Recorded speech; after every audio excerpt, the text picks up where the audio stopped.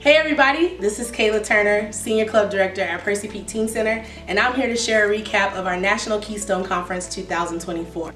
So just recently, we just returned from Atlanta, Georgia. This is a conference that's meant for student leaders across the nation to come together in collaborative workshops to learn about different things that will help them continue pushing forward an amazing, consistent Keystone. What is Keystone, you might ask? It is similar to student government that consists of a president, a vice president, a secretary, and a treasurer, along with many other roles such as committees and subcommittees. In this Keystone group, throughout the year, we charter as early as September 1st, and you have to be a member for at least a year, as well as being age 14 to 18. This group of leaders at each respective club will then come together to charter their club and then move forward to meet different requirements that ultimately lead you to being qualified to attend Keystone Conference. So Keystone has 4 tiers within their system that you can qualify to charter for.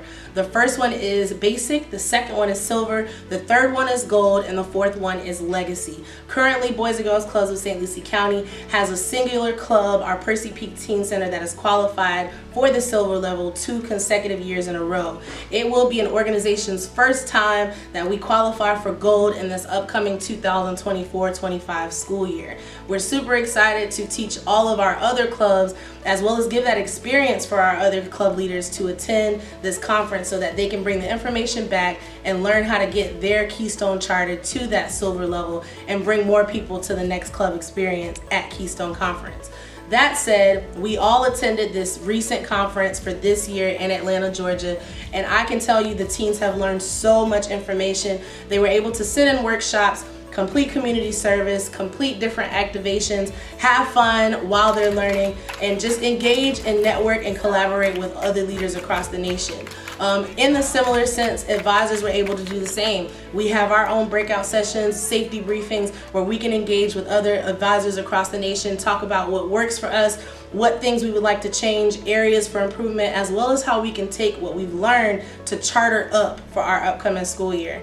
I'm super excited to be able to have this opportunity to be with the teens and teach them how we can go from where we are to where we're going, and then also navigate in the space of and motivating them to be innovative, to be creative, and learn more.